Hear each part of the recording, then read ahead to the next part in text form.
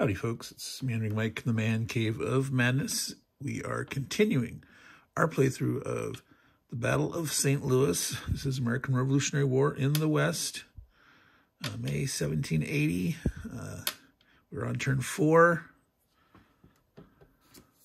This is what the British drew for their card, House of Thunder, where the Native Americans don't want to go anywhere near that big, thunderous, loud cannon in the tower, so none can approach within 3x's, and then if there are within 3x's, they must leave that range.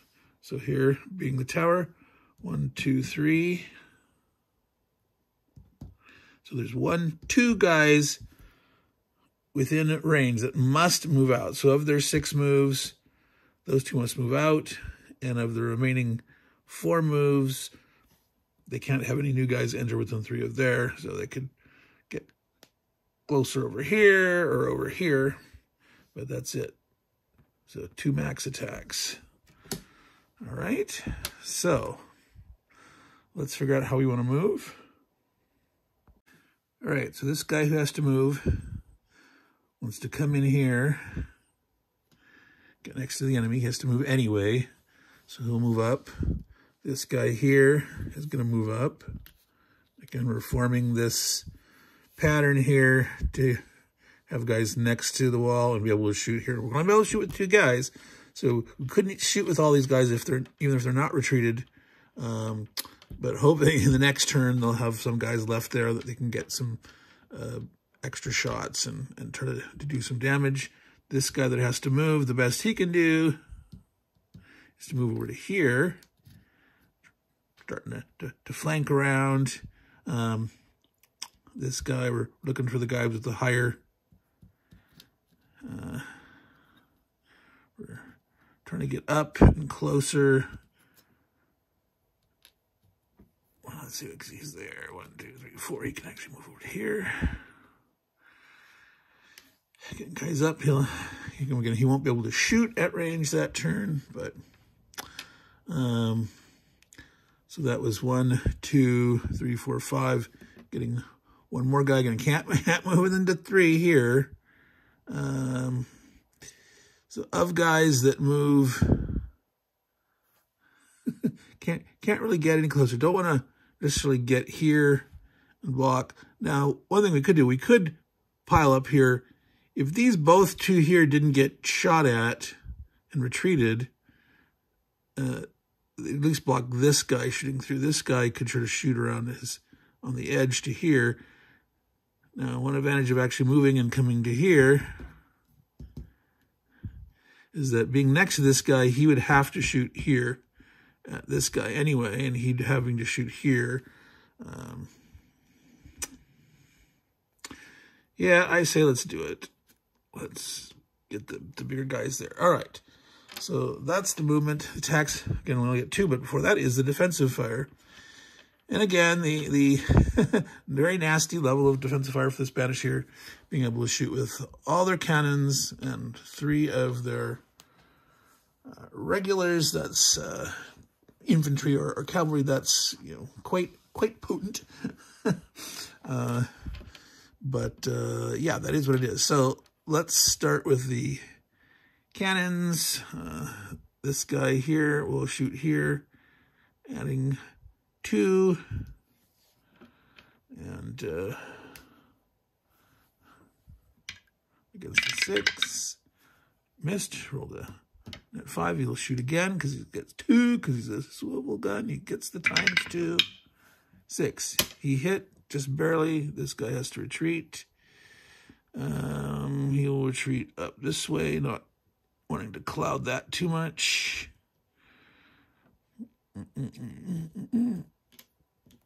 Now, wherever he ends, potentially, this guy gets 2 shot. No, he only gets 1, so he can't actually shoot here and hit the guy. This guy, however, can shoot at it. Let's finish the guy that's next to it. He only gets 1 shot, so adding 2. Misses. See, that's about it. If it was a 5 strength dude, that would have hit. this guy with his one shot, trying to hit there. Misses. All right, so that leaves this cannon and this cannon. This guy can shoot these guys in range. He'll try to shoot the guy that's within 2. Now, and he moved. He moved to these guys. These guys are next to these guys here. All started there.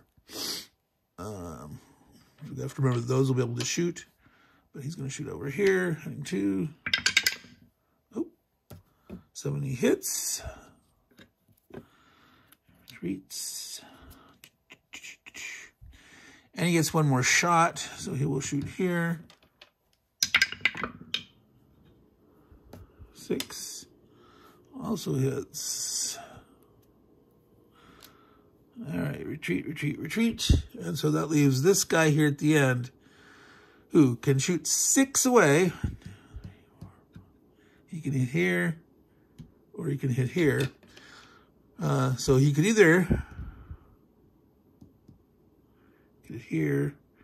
He's sort of right along there, but not to there. So he could shoot at these guys. It makes sense to try to get the kills, I think. Well, this turn only 2 guys, you see. So they could either shoot, you know, like this pair or this pair or whatnot.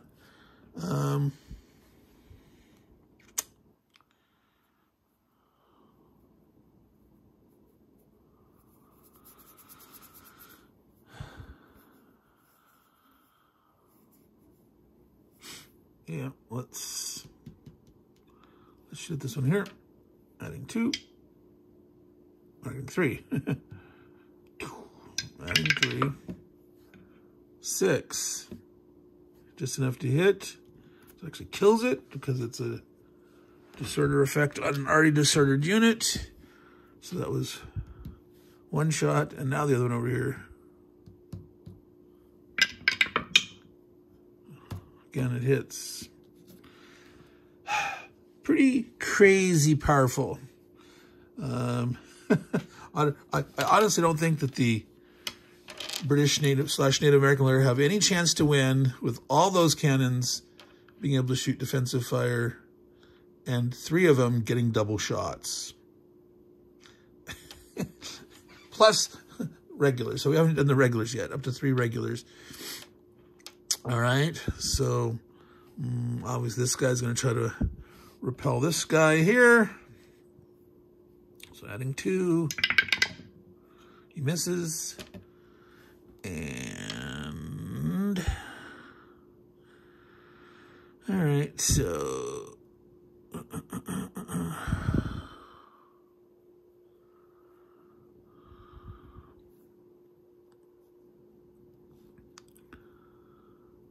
so technically, again, that non-adjacent wall / entrenchment should block the guy from back here.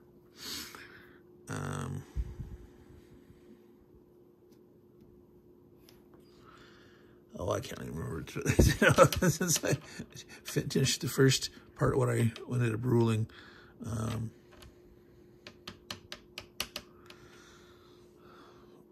Yeah. So that is now their turn to attack. They have got to, and obviously they're going to try to see if they can get the hit and cause the retreat. So technically, 2 things. One of the things it says in the special rules is all gun platform hexes are considered buildings. So this building would be in the way between here and here anyway. Plus the fact non-artillery cannot shoot over any enemy, any unit. Period. Whereas as the artillery can shoot over enemy units.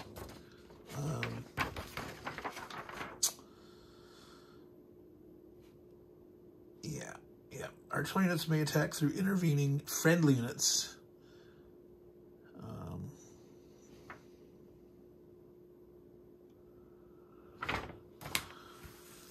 So units on a hill, which again, there's not any here, I mentioned this last time, or on San Carlos Tower, can shoot over any units. They ignore all line of sight rules. So technically this guy could have like shot here. But so these guys shooting their muskets and whatnot cannot shoot over a friendly unit even. So he cannot shoot there. So it is their attack, and they're going to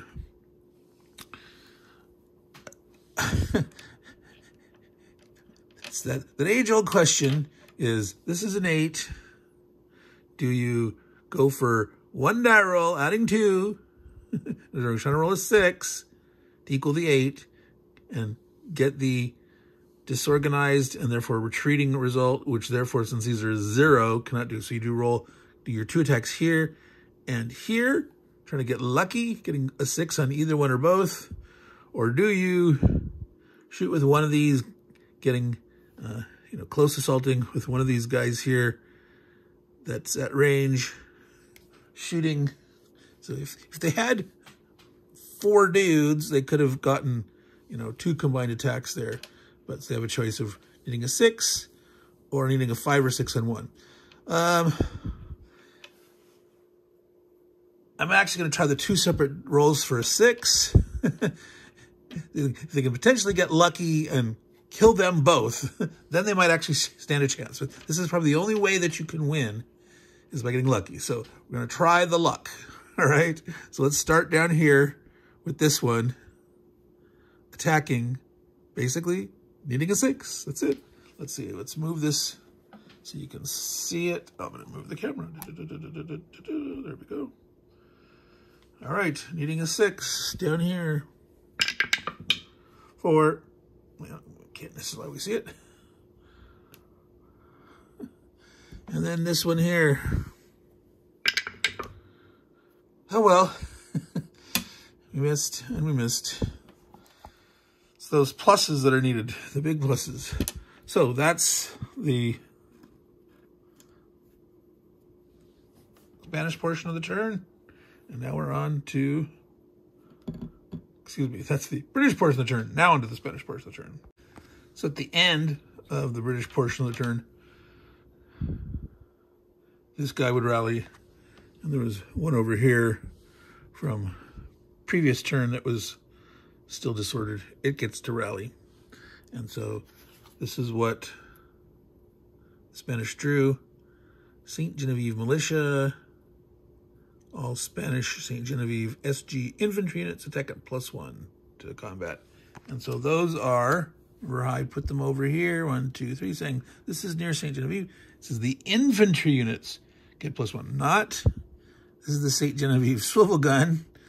Evidently they brought that with them. It's these 2 guys. There's nothing within the ranges 2. So if these guys had to retreat, they get a shot. So if they want to charge out there and attack, they could try to storm out and increase the odds of retreating. Now,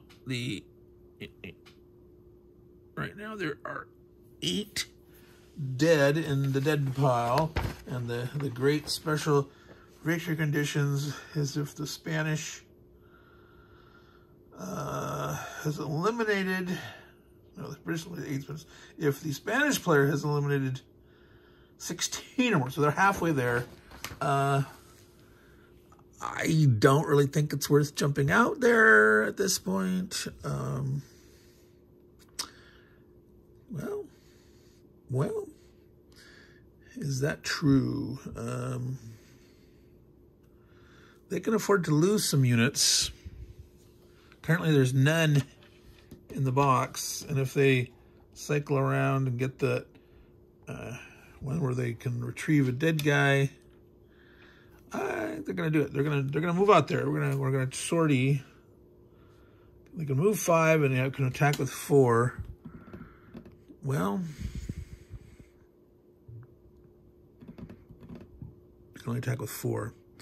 Well, obviously they want to attack over here, trying to team up. And again, drive the guys away that are next to them.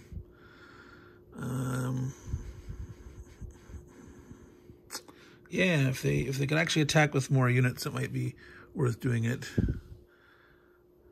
So no, they're not going to move out. So basically, they're pretty much not going to move at all, and they're going to combine here and shoot. So shooting and shooting. Oh, see, that would be 2 artillery shooting together.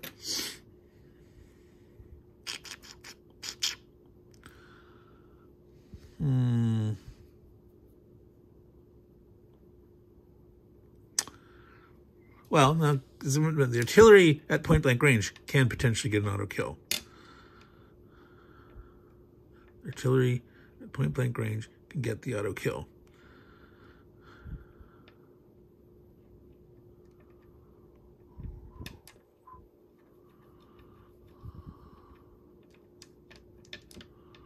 So the fact of these two teamed up, if he fired with him assisting, this attack here,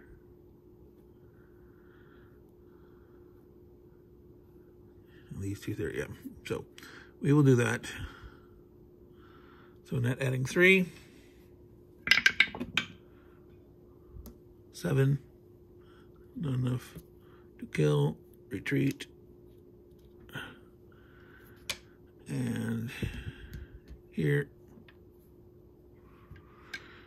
So adding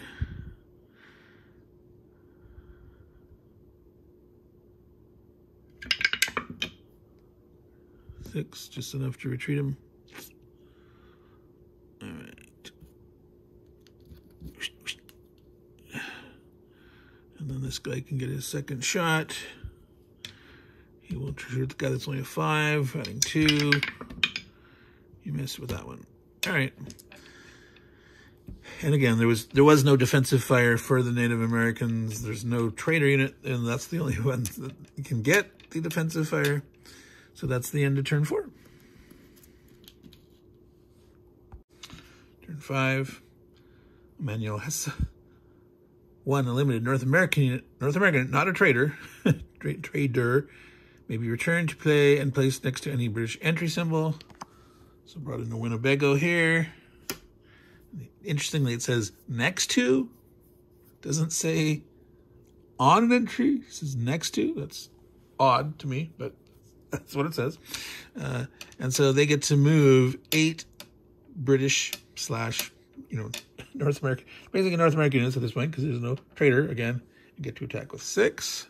All right, so 1, 2, 3, 4, 5, 6 moved up. There are 5 guys that are in range that didn't move that can potentially shoot. But now we have to do the crazy defensive fire. And we need to remember, which I might have forgotten at one point, that the defensive fire cannot do combined attacks.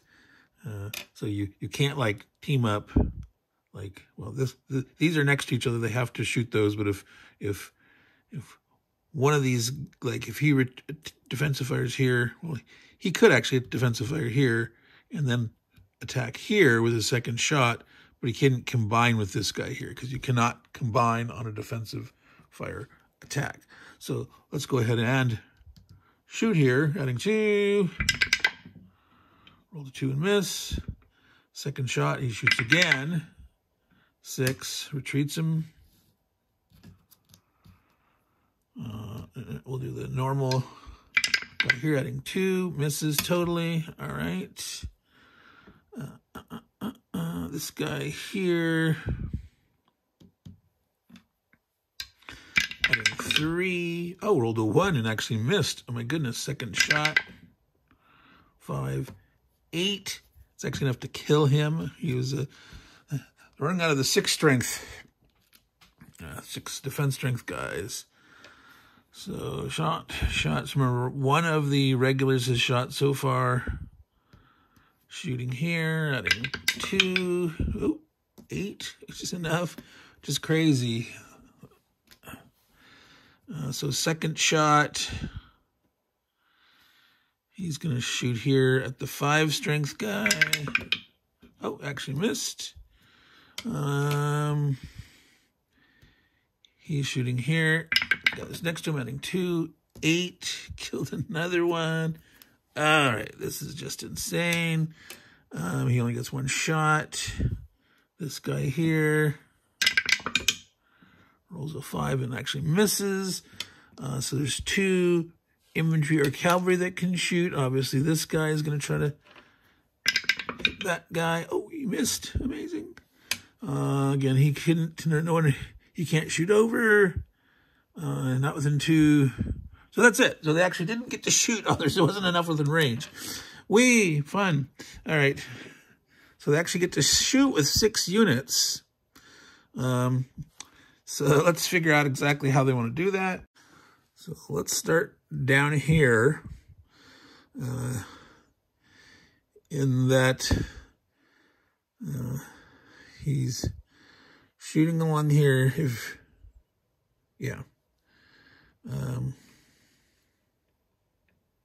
These two are gonna, in this case, we're going to combine these 2 together. So needing a 5 or 6 to hit.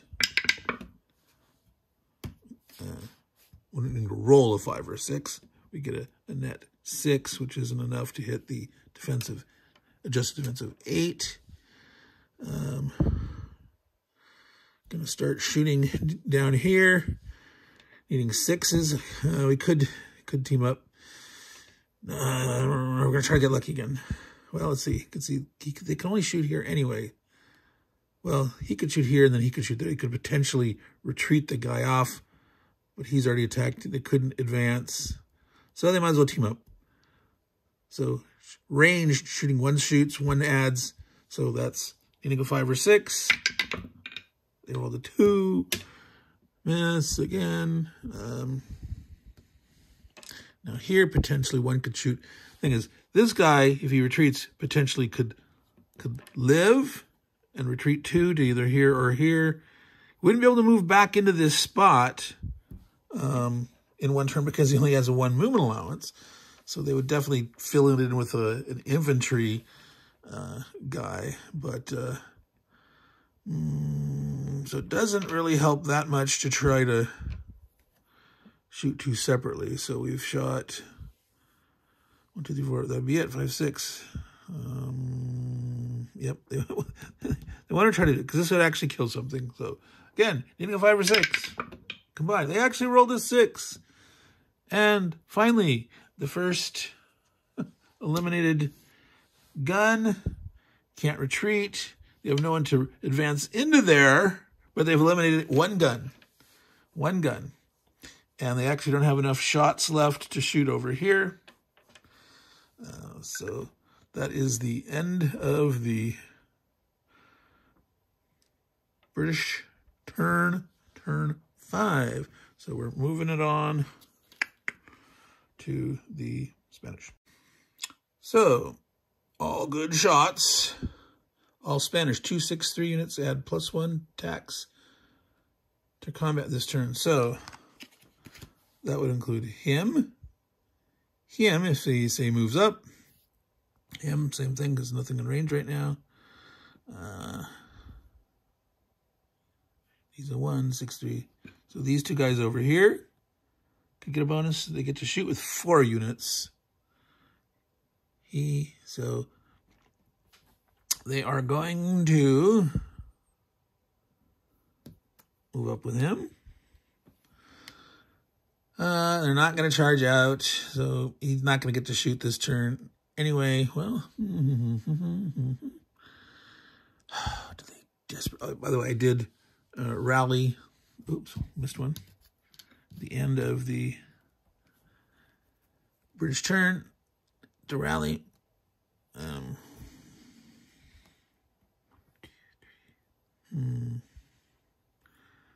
This guy, see, there's a zone here. He could actually charge out, try to jump on. Let's see. So technically, that's considered a building. Remember, it said that the gun platform hexes are considered buildings, and buildings you have to stop. So he couldn't move through like this. He'd have to come around this way.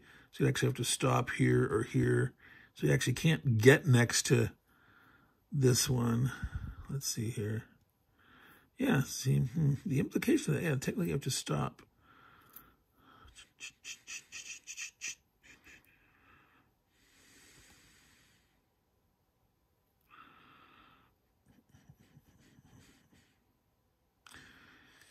Yeah, he'll do it. He'll get out there. There's not that many guys right close right now. I mean, there's all these guys over here, but there's actually not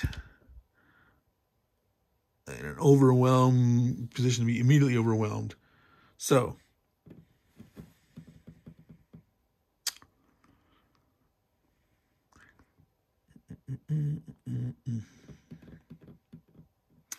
see, that would mean he'd have to attack assisted. Well, he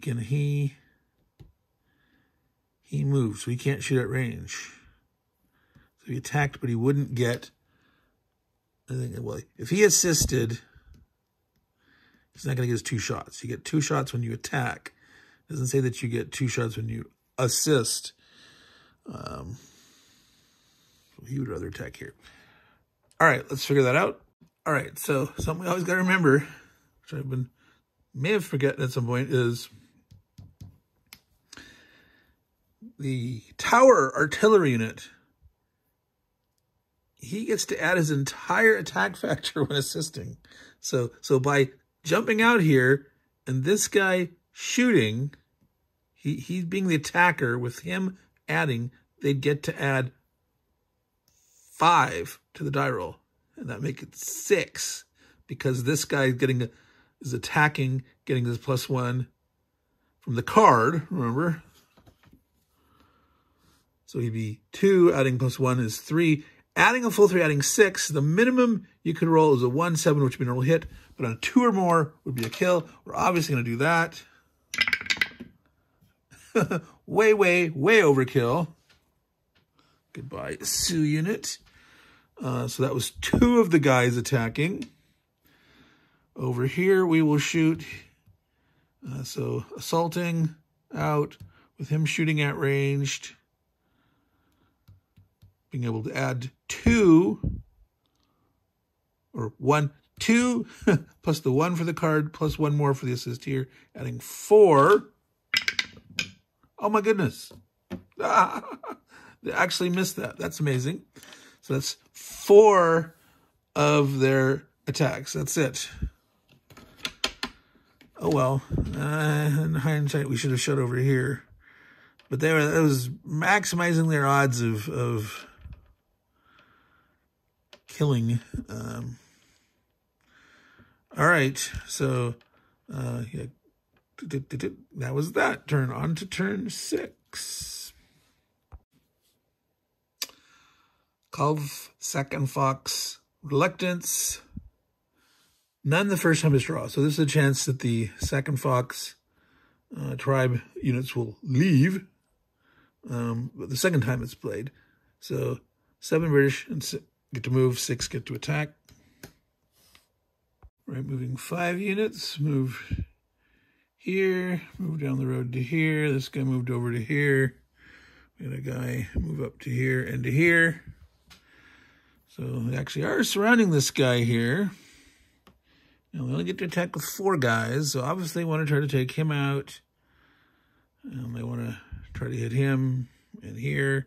But of course, defensive fire comes first. So obviously they're going to try to concentrate their shots here in an attempt to drive these puppies away. So 3, well, obviously he's going to shoot, and he's going to want to shoot.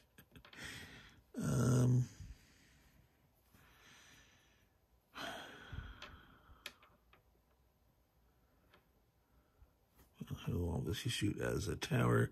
Guys, let's start over here. Well, see, he can also shoot here. Technically, if he shoots here and retreats him, this guy could do his magic over here. However, him shooting here has a chance of killing it because it's not at range. It's close.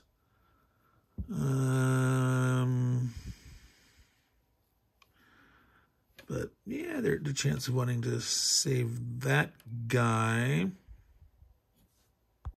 Well, we're going to start here. This guy who's next to this guy is going to have to shoot here. I mean, technically, I can have him go here first, and he could clear up, and he could shoot at one of these guys.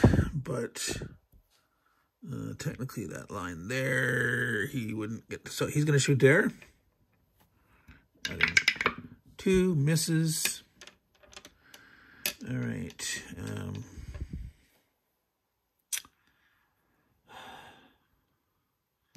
He wants to shoot this guy, maximum chance to hit.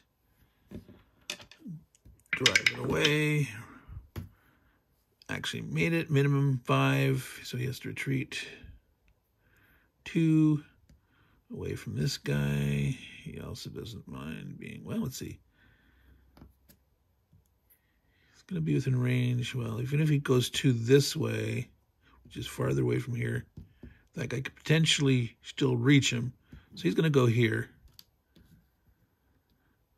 He's moving farther away from him. So 1 infantry has shot. This guy will try to shoot him to drive him away so that potentially he could shoot at multiple guys here. So adding 2, 6, just enough to hit. This guy retreats 2. 1, 2. Well, these are both equally distant away. Here or here.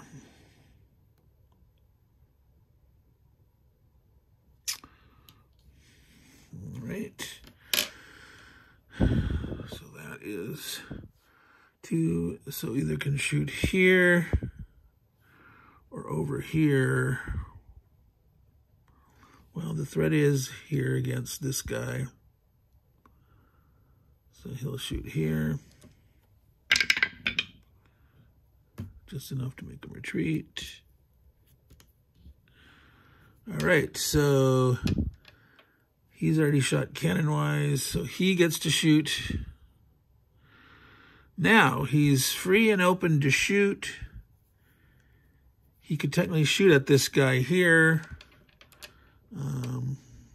He's not currently in a zone of control. And he can shoot over enemy units as an artillery. So, he gets to shoot twice. He's adding 2. Misses, shoots again. Another 2, missed. All right.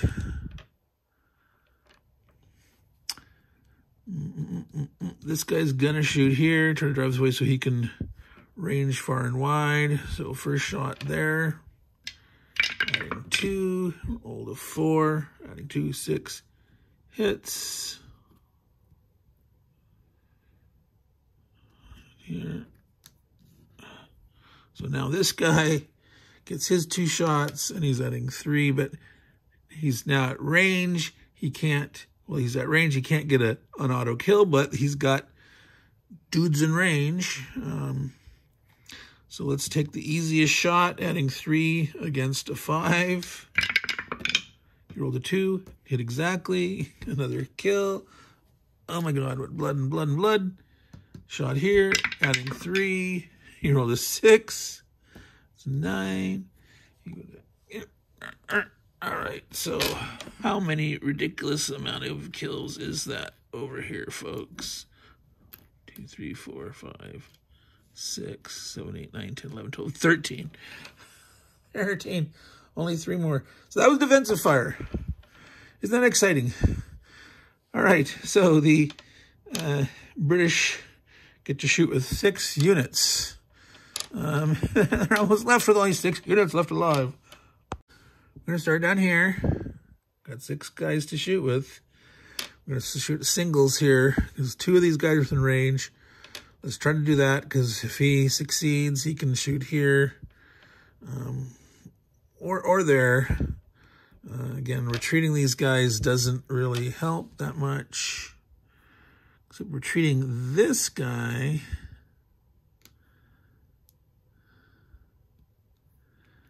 let's see. Well, yes.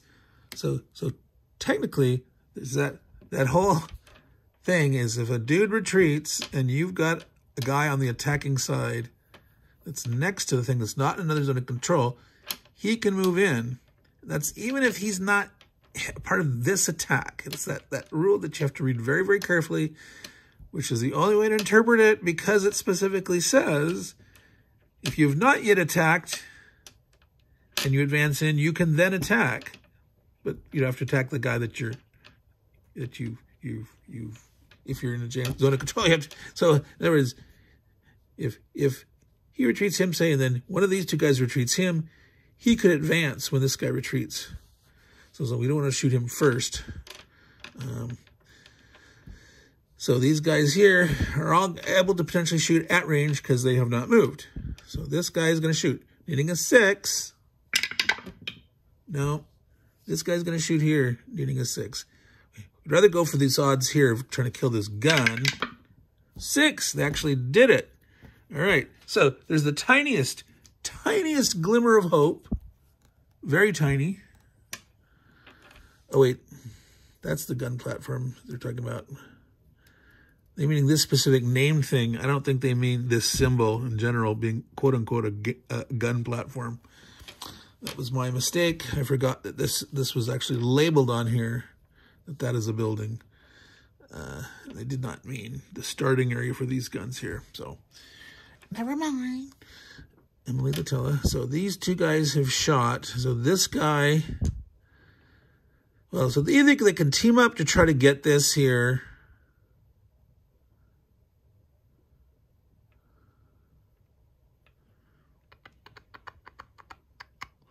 We got lucky. We rolled that 1-6. Let's team up.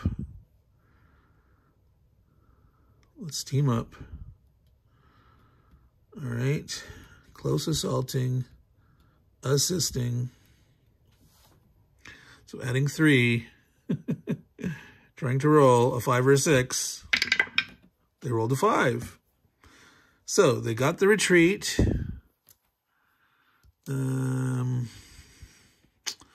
Let's see. So if they end up retreating him, he can retreat to here or to here. They got to move away. He could retreat to here.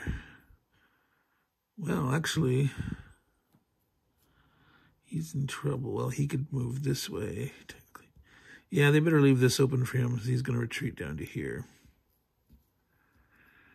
All right, this guy's going to advance in, and he has attacked now. So 1, 2, 3, 4, 5. So they got one last. Oh, no, he hasn't shot. Yes, no, 1, 2, 3, 4. He shot, he timed up and hit. So that's 4.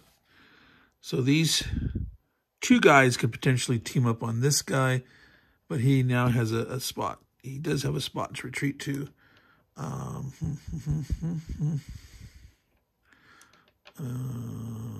Interesting too.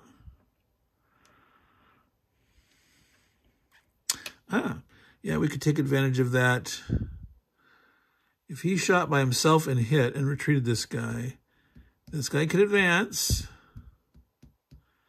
He's a unit on the attacking side who has not yet attacked. He is still next to this hex, wouldn't be in some of the zone of control. He could advance in the thing, and he could then attack.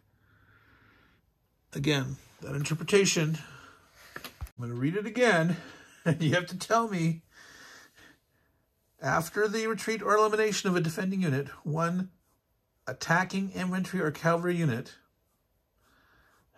again, it doesn't say one that participated in this particular attack, and that sounds like a stretch, which is attacking infantry or cavalry unit that is adjacent to the vacated hex and not an enemy zone of control, may move into the vacated hex. With that sentence alone, it still sounds like you should be part of that attack, but then it says, next sentence, if it is a unit that has not attacked, so it has to be an attacking unit that is not attacked. In other words, a unit on the attacking side, an attacking unit that's not attacked, and is eligible to attack, i.e., you've got enough movement left. It's not like you can't attack with a disordered guy.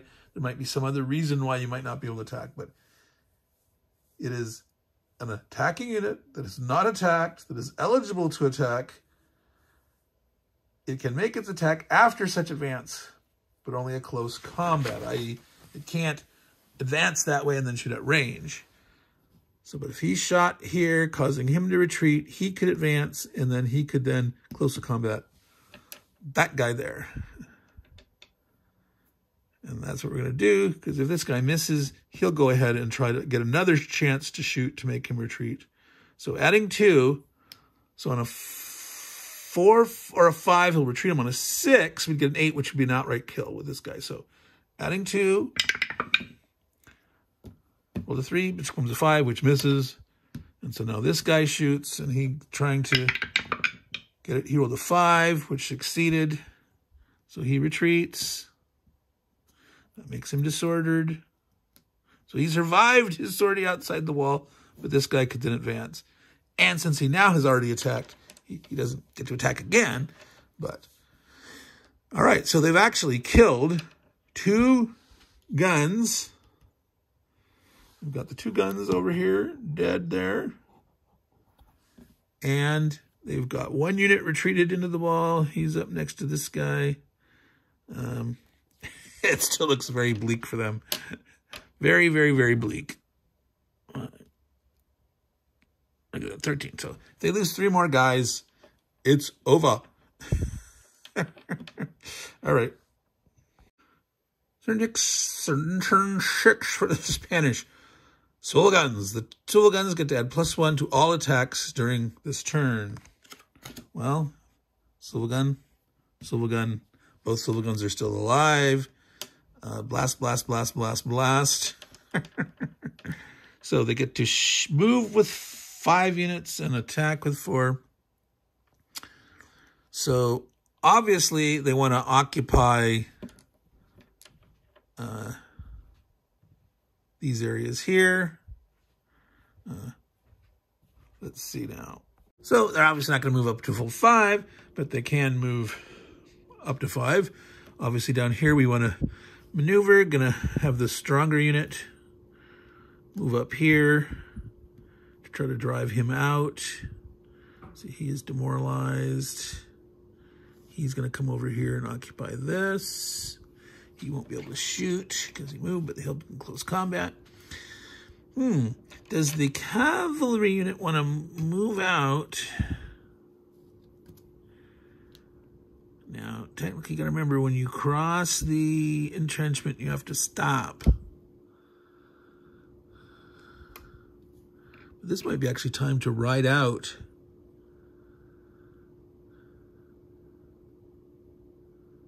So you could actually ride to here. Get next to this guy.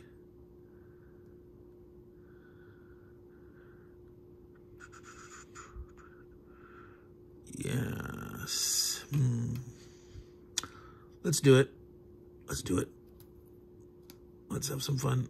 Let's actually sortie with the cavalry. All right. So adding 1 with the swivel guns. So the way I interpret that, when it says add +1 to all attacks, that's when they are attacking. They are the attacker. Now they could get assisted, but they would get it the +1 when they're attacking, which they want to do anyway because they get the double shots. No defensive fire. That's such a huge weakness of the British side, is not having. Yeah, I'll talk about in the after action review about variants to help try to play balance it. I have some ideas. All right, so no defensive fire. So obviously they want to drive this guy out.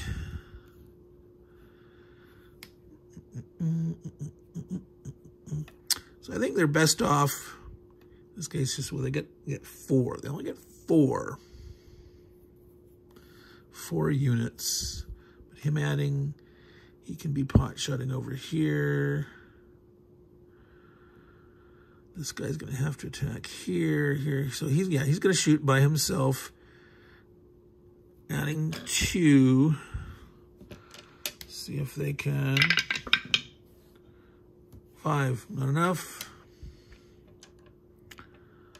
1.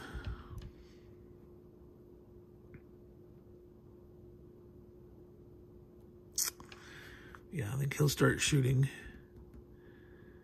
I think he'll attack here and then either attack here again.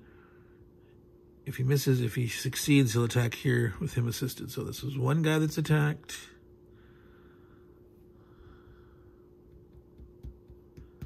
So adding 2, 3 because of the card. So 2, 3. That's the 6. He rolls a 4. 7, he retreats. All right.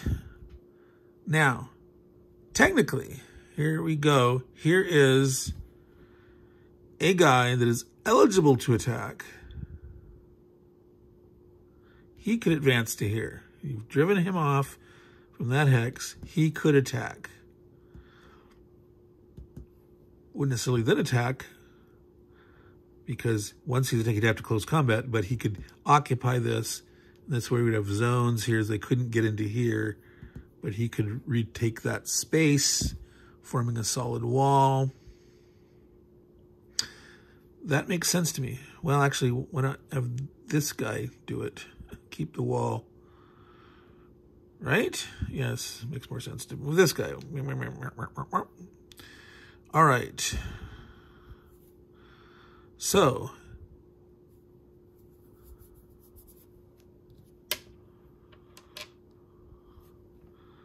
now he can shoot here. So 2 plus 1 for the swivel gun bonus on the card, plus him assisting. So 1, 2, 3, 4. Rolled a 3 is a 7. It's not enough. It's enough to retreat him, but not enough to get a kill if it was one of those 5 strength dudes. Does he want to advance? No, potentially they could get around, and he'll just sit here. He can always retreat back into here. Sortie. All right.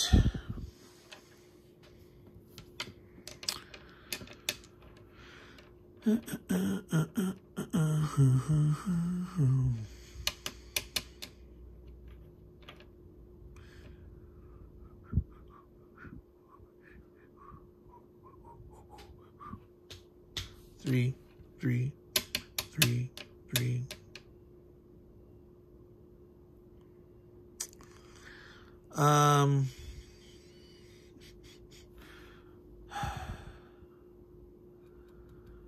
Well, the swivel gun gets plus, so him shooting and the swivel gun shooting is the same with the +1. I think we want to shoot here because, again, this guy can shoot that far. He can add his 3. He could kill this guy, and he could potentially shoot tower artillery from here, shooting 6 away with no restrictions on the sight. He could hit this guy here. I couldn't kill him at range. Wait, 1, 2, 3, 4, 5. He could hit here. Oh my God, yeah. So, yeah. So this guy wants to shoot. Absolutely. So he's going to shoot here. Adding 3. He missed. So let's do it again. 4, 7, kills it. All right.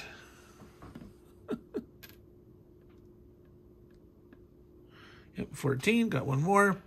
So it could have gotten luckier. If he hit both, he could have gotten 1 more.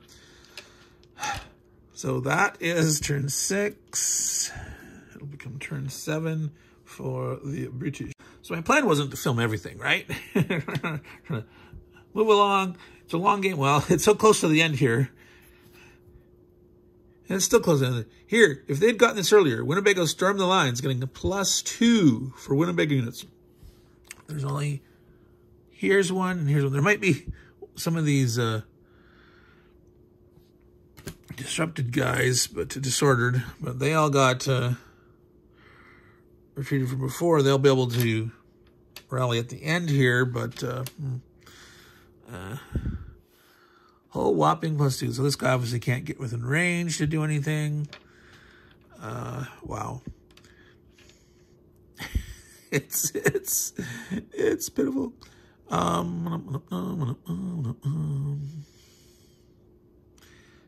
So they get to move 5 units. Wow, this is so bad. All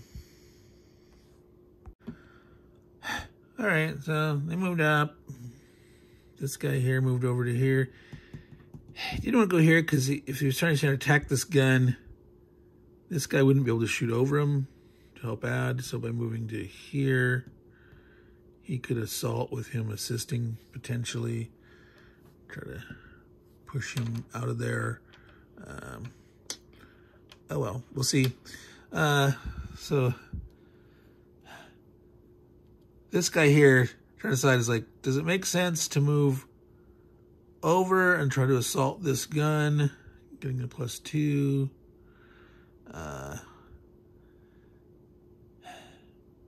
If he moves over here, well, he's within range of this guy anyway, right?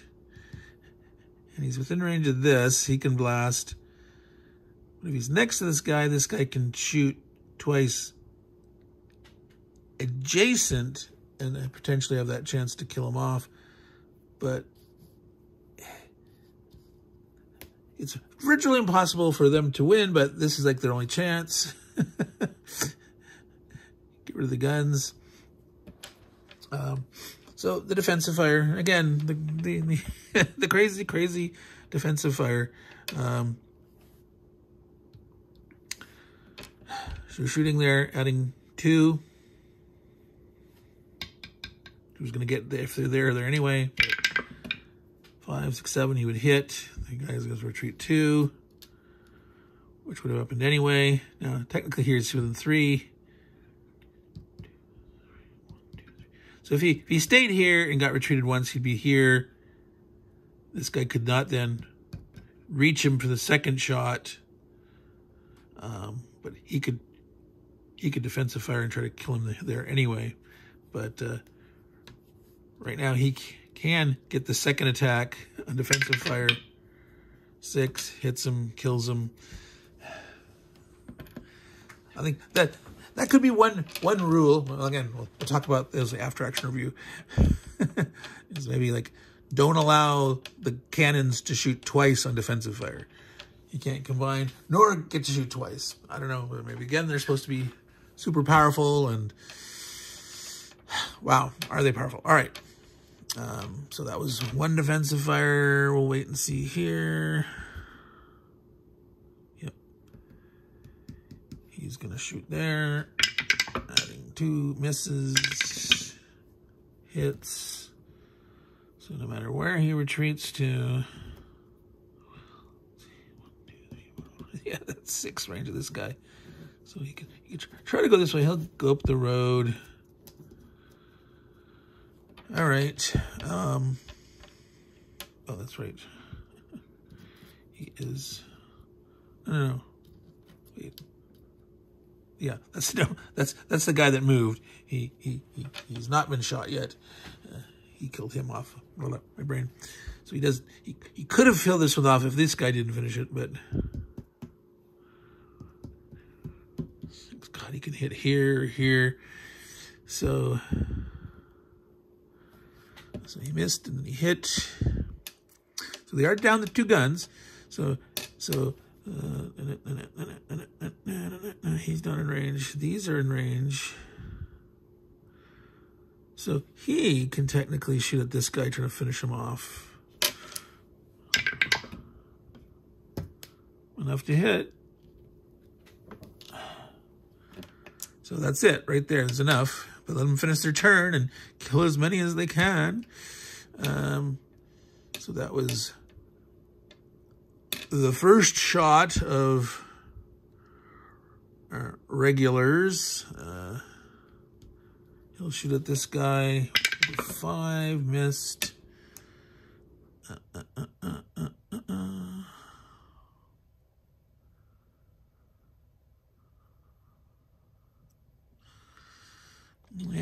as well shoot. You know, I want to shoot at a 5. I'll shoot this one down here on the road. Doesn't matter, miss. And so this guy can now shoot here, adding 3, crazy 3, 6 hits, kills. And his shot over here, 1, 2, 3, 4, 5, 6, all the way over there. Nothing blocks, huge line of sight. Oh, he actually missed. So, all right. So 6, 11, 12, 13, 14, 15, 16, 17 units dead. Boom, game over. There it is, folks. Slaughter at St. Louis. Yeah, over. Turn to 7. I didn't flip this over. Yeah, here we go. Well, actually, no, it's not. That was the defensive fire, right? So the Winnebagos didn't get a chance to shoot. This guy got killed. Let's see, is there any of these under here, Winnebagos? At the end of the turn, mid-rally. No, those are Sioux. Wow. So, after action review. I love this game system. As I've stated before in other videos and this one, that there's some issues with some of the rules and how they're worded. They're not wargamer specific enough. And sometimes you have to interpret the English language and the implications of how things are written. So the whole thing about artillery shooting by itself, where it says alone, what does that mean? Does that mean one artillery piece or artillery only and not other types of units? Artillery at range. I mean, it really should say explicitly in a close combat, they can kill a unit outright, even a non-deserted unit shot at by artillery at close combat, i.e. not at range, at 1 hex away, can get an outright kill. It should say that explicitly. And again, some of the rules in this system make a statement one way or the other. I can't remember. I have to go back and find them. And it's not necessarily the way that you think. But going by the rules as written in this one, and what it means, and then that advancing after you clear a hex, being able to advance with a quote-unquote attacking unit, but that not necessarily meaning a unit that are participating in that particular attack, but a unit that is on the attacking side. Okay? It has to be an eligible unit. So in other words, it has to be a unit that, hasn't already attacked. Well, if you've attacked and you were part of that attack, you can advance after combat. If you have enough attacks left, and you weren't part of this attack, but you are an attacker, the attacking side, and you can advance, you could attack after that, another attack somewhere, but it could only be close combat. So if there was no one else around and you were, 2 guys were next to one and you attacked with one of them and you got the guy to retreat, he retreats away 2, he's now 2 away, so when you advanced, you wouldn't be next to him. He wouldn't be able to advance and shoot at range. Anyway, I'm quibbling on that little point there, but so again, I love the system though. There needs to be some tightening up of some of the rule wording in that. This battle by far was the most lopsided, the least play balanced. And in all of these games, the designer states very specifically that it's not intended as an I'm quoting, exact simulation or recreation of the actual historical events, but designed to provide a competitive game that captures some of the flavor of the battle. Well, it's a competitive game in the sense that it's not a cooperative game, but there's no way you can say that this is competitive for the British.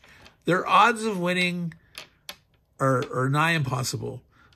Again, there might be some strategy that I'm missing here, but really, no, there's not. You could be a little more cagey at the start, not charging up into close. The timing of the cards that give you the plus are critical. So yes, maybe you want to maneuver a little better, stay. Well, the thing is, you know, this guy shoots 6 away. So you could all get 7 away and be poised, you know, in this arc away, and then wait. It's like those first 2 turns, you can move everyone and attack with everyone. So you want to take advantage of that, but then again, you want to wait for the opportune time for the card. So it's a very interesting situation. I think the defense is overpowered here. So what are some of my recommendations for possible ways to balance this, to make it more competitive? Because certainly if his goal is not to be a simulation, you can weaken the defenses here. The fact that the British side only have a trader unit that can shoot defensive fire. He starts with 1. He potentially can get another one here. Was it Link? I think we already drew that, but it's like he doesn't show up the first time, he shows up later. The second time around. So one optional variant is allow the trader unit and 1 unit per tribe each turn to defensive fire. So you could give the trader unit and 3 units, 1 per tribe, potentially defensive fire. If you don't want to give that much, if you want to give a little bit of bonus, you could say 2, but not from the same tribe. So you could have 2 different native units shoot from 2 different tribes, defensive fire. You know, like, it's kind of like, who is currently leading each nation? There's one of the units that sort of steps up and can do that. So that's one. Give some more defensive fire to the British side. All right, 2 or 3 extra defensive fires. The another possible variant is to reduce the amount on the Spanish side. One could be to say, all right, when these cannons that get 2 shots, so that's the 2 swivel guns and the tower gun, when they do defensive fire, don't get them 2 shots, just give them 1. Okay, that's one thing you could do. Another thing that you could do is say, don't also give them 3 full, all the cannons, and 3 infantry or cavalry units. You can give them 1 or 2 infantry or cavalry units. You could give them 3 total. And if you really want to restrict them and say, that's it, you get 3 shots. That's it. you decide. And then you could allow the swivel guns and to still shoot twice. When you activate that unit for defensive fire, you could give it its multiple shots. So that would be like the most restrictive. Like if you really wanted to balance it. The other one could be, well, you can shoot all the cannon, but only 1 of the non-cannon units. Or you could say, give them 3 total shots, but each cannon counts as only a half. Say, for example, you could shoot, 3 non-cannons, or 2 cannons and 2 artillery pieces, or 4 artillery pieces and 1, or all, 6. Well, how many? There are 1, 2, 3, 4. There's 5 cannons total. So you could do some combination of that. So reduce the amount of defensive fire on the Spanish side. You could increase the amount of defensive fire on the British side. Another possibility is this entrenchment wall. Well, is an entrenchment is a wall. I mean, they show a picture of this barricade. It's part like moat entrenchment. It's you can't see it there. I'm pointing at the picture here. I'm gonna zoom in there. See that here? It's part wall, part like entrenchment barrier thingy. So it's called an entrenchment, but it's more than just a trench. It's a wall. Looks about, they're standing there. It's about 4 feet height or whatnot.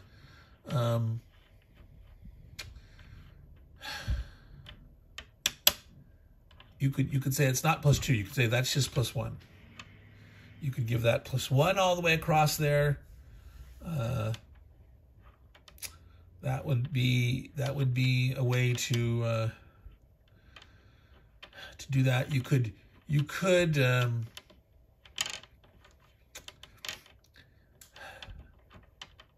I don't know, make a rule that you know, it's +2 unless the British are doing a combined attack. If they have a combined attack, so they're having, you know, like 1 unit assaulting and shooting at range, or 2 units shooting at range, they're bringing enough firepower to bear that, you know, so there could be, you know, some equivalent of what we call suppressive fire, and you know, massed volley fire, or someone assaulting, so someone shooting at range, supporting the assault. You could say, hey, it's only +1 against a combined attack. So not only would that combined attack give you, you know, your bonus, your 2 for the main unit, 1 for the one, and then say, oh, it's only going to be a 1 defense, something like that. So that's another variant possibility to help balance it. The other possibility might be to have, say, the St. Genevieve guys, they maybe start with the cannon here, and these other 2 guys show up later. You know, they don't have as many units at the start, and they show up.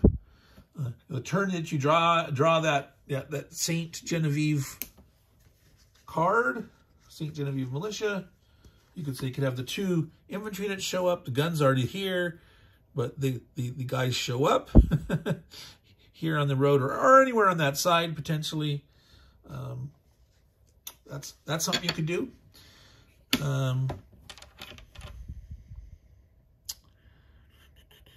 You could start the fleeing city. It's clearly said that again, they had warning. They had warning that they knew that the British were coming, or definitely knew that soonish, you know, they were probably going to attack. I can't remember the exact wording of the statement, but they did get caught by surprise when the natives actually attacked. So they had pickets out, and so they thought they were going to have more imminent warning when it was happening, and they didn't. So you could have these quote-unquote fleeing citizens have to start out here, so that they're at risk of getting killed and potentially having to use some of your initial maneuvering to get them there. So that's another thing. You could start them out, you know, in one of these hexes out here somewhere. You could do it at random. I mean, you wouldn't necessarily start them way out here, but you could make it one of these ones nearby here. So that's another option.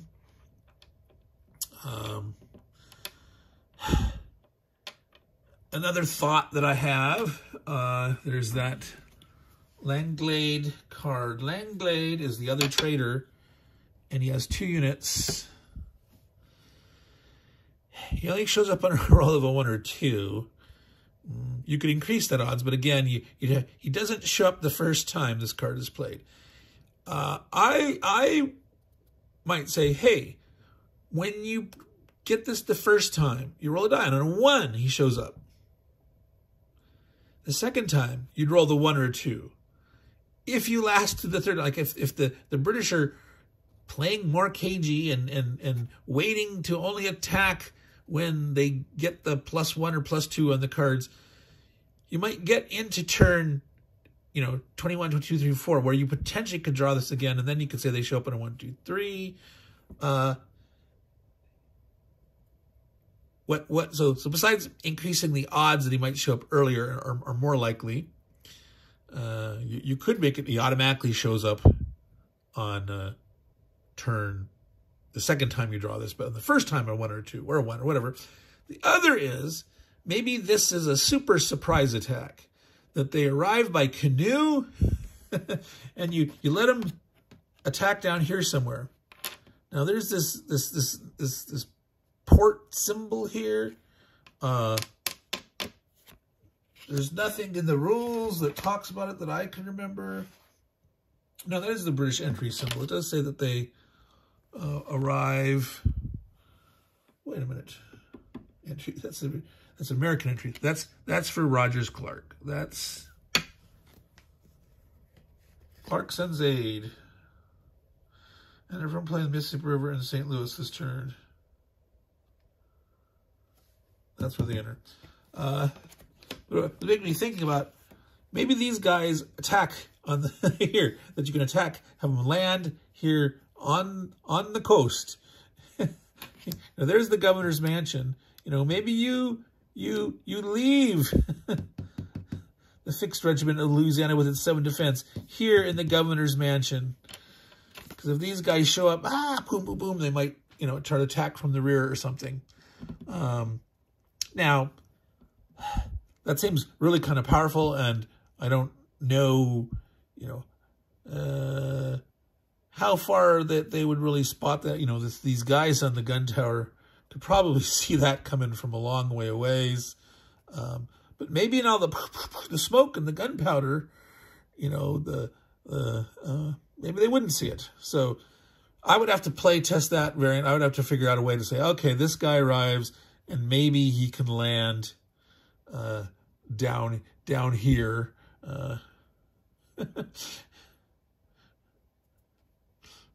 Yeah, it might be interesting. Might, you know, give him a chance. Make it tense. Make him somewhat exciting. Now, again, that's probably totally non-historical. But again, as stated, is not intended as an exact simulation or recreation of the actual historical events, but is designed to provide a competitive game that captures some of the flavor of the battle. And yeah, this would be able to make it competitive. So if you guys have any thoughts on that, let me know. Possible different mechanics on how to do that. Maybe you allow 1 or 2 units to try to land there or something, or I don't know. The other possibility is you could roll the die for each unit to see if they show up. You know, you could say, yeah, it doesn't show up the first time you draw this, but the second time you roll a die for each unit. And that potentially they could, or you could say, you know, you roll the die, you know, on a 1, they can land here. On a 2, they land by land route. 3 or higher, they don't show up. Yeah, those are different thoughts. So, if you have played this game, I know some of you out there have. I've had comments on my first how to play and play through this. Or, you know, a couple of people said definitely, you know, imbalance, that the toughest one, almost impossible to win. You know, we saw some penetration here. We saw that, you know, if you can get that earlier, if you can get those +1s when you're in position, get an early Winnebago with the +2 or something, or even the other ones, you could get lucky and crack the wall or kill enough guys. Probably this puppy here. Oh my God, it's a 7. Adding 2 is a 9 instead of just a 6 like the other ones. They don't have to retreat. They ignore that. They ignore the. I mean, this just dominates, which I guess that's supposed to. Maybe it dominates too much. Yeah, I don't know. 6 range seems crazy long, but again, it's way up there on that tower. Oy, oy, oy. Maybe it should be a little more inaccurate, though. I don't know. But in this game, your strength is a combination, you know, of killing power and accuracy. It's like, you know, the higher your chance to hit is better, and, you know, your chance to kill outright or whatnot. There's not a thought of like inaccurate but powerful fire. So I don't know, you know, you don't want to change the system too much. So any of the variants up to this point I suggested is not out of the realm of the simplicity of the system, but definitely giving more defensive fire to the British, less defensive or more restrictive defensive fire for the Spanish side. Maybe staggering like that, those St. Genevieve reinforcements.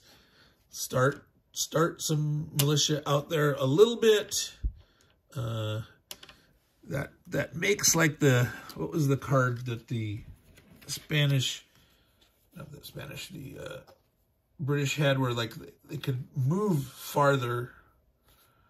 Like the Sioux began to move initial 2, so early on, zoom, they might be able to rush up and try to grab. One thing I wanted to remember to mention is that I may have forgotten a couple times is when you move on the road and you're moving half, it's not when you're in a zone of control. Now, all it says here in this is half movement factor for each X move on the road. In the description of movement, talking about road,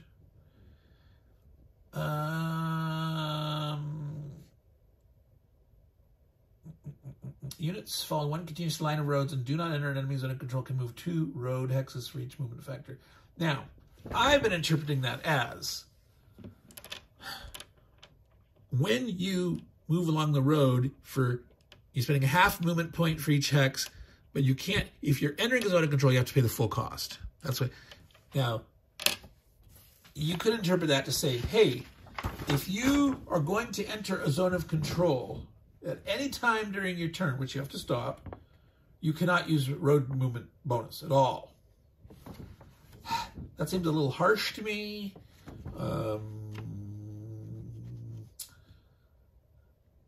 But yeah, that's the way I was doing it. So you'd have to decide how you want to interpret that.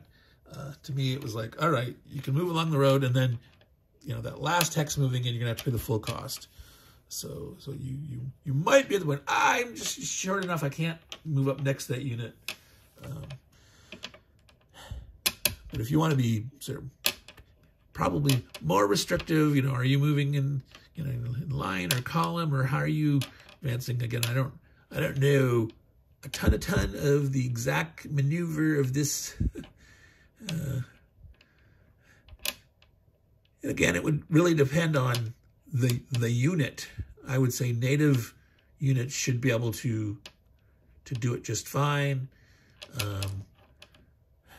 Again, you'd also think the natives are good at swiftly and quietly moving through the wilderness. Anyway, does that impact them or not? But there's the rule, like you have to stop when you enter the forest, and you can't attack that turn. So it's like if you're moving up and there was a unit out here that you're going to move up to close combat, you can't actually move up in close combat out of the forest that you entered that turn. You can enter the forest to get your defensive cover. It's 1 added to your defense, but you can't close combat out, because obviously you can't range attack when you move. But that's something you could say, well, Native Americans, maybe they're, but also the colonials, American colonials, we have the imagery of them being, more guerrilla-type fighters. They've learned these things, not standing in regimented lines and such. So anyway, I'm kind of rambling on beyond the scope of this action, after action of this particular game. Again, so I like the series overall, and you don't want to tweak it too much, because then you start adding too much complication, and it reduces sort of the charm of this thing being able to play out relatively fast. But Meandering Mike, Man Cave of Madness. This last segment is a long one. We're going to edit this all together, though, finishing the playthrough and this after-action review. So, again, for those of you that have played this, has anyone ever won in the British? Andrew, are you out there? Have you watched this? Has you and or Todd ever had a British win? Have you house ruled anything? Did you make any changes to try to make it more competitive, or just enjoy the experience for what it was, and the British getting their butt kicked and say, yay?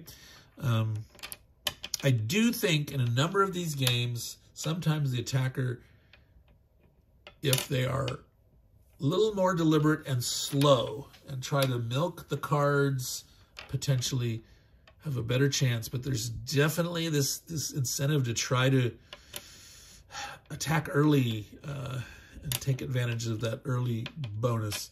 Same thing with Fort Jefferson. The Fort Jefferson attack, that one you definitely wanted to try to capture those fleeing citizens early, kill them. And a great incentive to try to, there's one near the little island, and it's trying to get into the fort, that if you can try to stop that one, because if you don't kill those all, then the sort of only way to win that one as the British side was you're going to have to take one of those hilltop forts, which were kind of the equivalent of this. This one's even worse in that these can result, but they could get disordered. This guy can't even be disordered in that fort. You have to kill it outright. So you have to get that net 9. It's crazy talk. It's crazy talk. All right. Let's end it there, folks. Meandering Mike, Man Cave of Madness. So obviously the British lost this one. So in the next battle, in my campaign series of the American Revolutionary War in the Western Frontier, along the Mississippi and including in Florida, the next one is Fort Jefferson Attack. I will be playing that one again. I don't think I'm going to film that one this time. I'll do an after-action review, I think.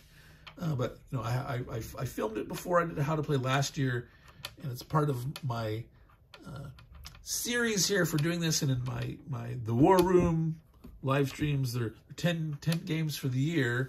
One of their ways to get or one of the conditions would have a game from last year repeated on your list. So I will be playing it again. I probably won't film the whole thing, other than maybe an after-action review for this. So I will probably use my standard card redraw as their bonus that the American side there. I think I'll either allow them to, when they draw a card, and if they don't like it, they can draw another one and choose, and put one back in the deck at random, or they can save it to force the British to reroll. So if something that the British roll that they don't like, they can have the British side draw another card, and then the Americans can decide which event happened or something. So yeah, I think that's what we'll do for that one. So that one will definitely not happen in March here. We're, what are we here, the 27th, 28th right now. So in April, that will come. And the last one is Pensacola. And I think I'll take a break until May, because I believe Pensacola happened. No, that happened in April. Yes. So we will do that one in April, because one of the bonuses on the War Rooms thing is if you play one of your games in the month that it actually happened, you can get a bonus drawing for the end of the year if you complete your 10-game list, and you have a chance to win a prize. So yeah, I'll have to double check the dates on that, but we'll make that happen in the correct month. So there may or may not be a delay. So well, definitely Jefferson will happen. I'll play that in April, and I'll only do an after-action review. And the question is whether Pensacola happened in April. Will I also be doing that one or not? So, Meandering Mike, Man Cave of Madness. It is the wee hours of the morning. I've stayed up way too late doing this. So a lot of things that were getting in the way. Finally needed to get it done, and I can get this table cleaned up, and my wife will be happier. So, again, I'd really like to hear from anyone if you what kind of options that you've tried. I believe one of the people posted they tried doing like the +1 defensive wall and all that kind of stuff instead of a 2, and it was still nigh impossible. Certainly, I think if you add giving at least, say, one or 2 defensive shots for the natives, to some restriction on the Spanish defensive fire, make that a +1 wall, and maybe make Landglade, appear sooner or more likely, or as a combination of naval invasion. I mean, that's a little far-fetched, but that might be fun to try. Keeping this unit back, because again, if they lose the governor's mansion, that's it. They're sort of now, yeah. If just a couple of guys do a suicidal invasion there, that seems a little crazy, but it could be fun. Anyway, as it is, the replayability on this is like not as high as the other ones because it just seems so crazily against the odds. But certainly if you stack it enough in favor of the, then is it too much, right? So we'll see. I will probably, maybe before the end of the year, try this once with that like set of a bunch of rules and see how it feels. All right, folks, take care, y'all. Ciao, and keep your powder dry.